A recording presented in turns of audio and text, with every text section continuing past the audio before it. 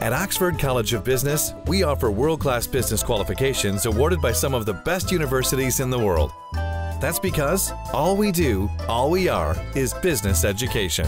The 90-year-old London magazine, The Banker, named you the best finance minister in the Asia-Pacific region for the year 2016.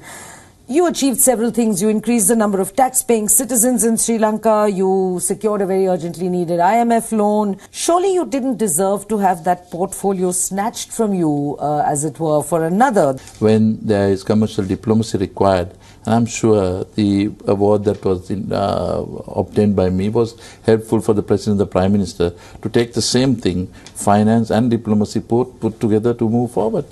So let's see how we go on to the unborn future with a sense of satisfaction that we can achieve. I mean, while finance you do a domestic affair, foreign affairs you do external affairs. Do you see it, are you sort of taking this up as a challenge, a role that you don't really, that you haven't been trained for, but you see a synergy and you're taking it on as a challenge? Are you confident that you are the right man with the right portfolio at the right time? Only time can test that. But I'm sure my leaders have decided that there is ability that I do possess, that I can certainly make it best for Sri Lanka.